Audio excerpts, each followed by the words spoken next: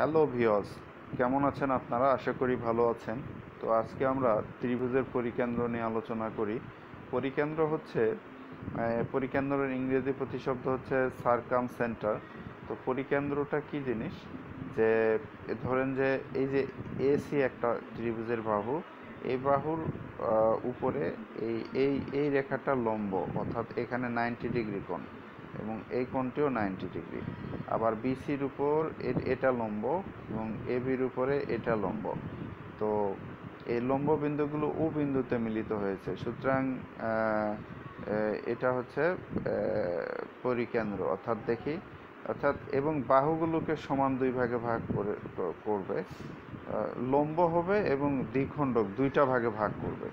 তো ত্রিভুজের বাহুগুলো লম্ব দ্বিখণ্ডক যে বিন্দুতে মিলিত হয় তাকে ত্রিভুজটির পরিকেন্দ্র বলে। তো পরিকেন্দ্র তাহলে জিনিসটা কি, যে বাহুর লম্ব দ্বিখণ্ডকগুলো যে বিন্দুতে মিলিত হয়। তাহলে মনে রাখবেন, পরিকেন্দ্রের সাথে বাহুর লম্ব দ্বিখণ্ডক জড়িত। আর একটি শব্দ আমরা ইউজ করি, যে শব্দটি আমি এখানে দেইনি, সেটি হচ্ছে অন্তকেন্দ্র বা ইনসেন্টার। আচ্ছা, ইনসেন্টারে কি হয়, যে এই ত্রিভুজের তিনটা কোণ থাকে, এই তিনটা কোণের বাইসেক্টর বা দ্বিখণ্ডক যে বিন্দুতে মিলিত হয় সেটি অন্তকেন্দ্র। তো আবার পরিকেন্দ্রে ফিরে আসি। পরিকেন্দ্রের ক্ষেত্রে মনে রাখবেন পারপেন্ডিকুলার বাইসেক্টর বা বাহুর লম্ব দ্বিখণ্ডক। অর্থাৎ এমসিকিউতে বাহুর লম্ব দ্বিখণ্ডক কথাটা থাকলে আপনি পরিকেন্দ্র উত্তর করবেন। আচ্ছা, এখন আসেন যে ভরকেন্দ্র অর্থাৎ সেন্ট্রয়েড। ভরকেন্দ্রের ইংরেজি হচ্ছে সেন্ট্রয়েড। মনে রাখবেন, কেন্দ্রের সাথে কি জড়িত? মধ্যমা জড়িত। অর্থাৎ মধ্যমা কি? এই শীর্ষবিন্দু থেকে এই তার বিপরীত বাহুর উপরে আপনি যে রেখাটা অঙ্কন করবেন, সেই রেখাটা অঙ্কন হতে হবে বিপরীত বাহুর মধ্যবিন্দুতে, তখন এটা হবে আপনার মধ্যমা। তো এই ত্রিভুজের তিনটা মধ্যমা যে বিন্দুতে মিলিত হয় সে বিন্দুটি হচ্ছে আপনার ভরকেন্দ্র। তাহলে ভরকেন্দ্রের সাথে কি জড়িত? মধ্যমা জড়িত। আর পরিকেন্দ্রের সাথে বাহুর লম্ব দ্বিখণ্ডক জড়িত। আর অন্তকেন্দ্রের সাথে কে জড়িত? যে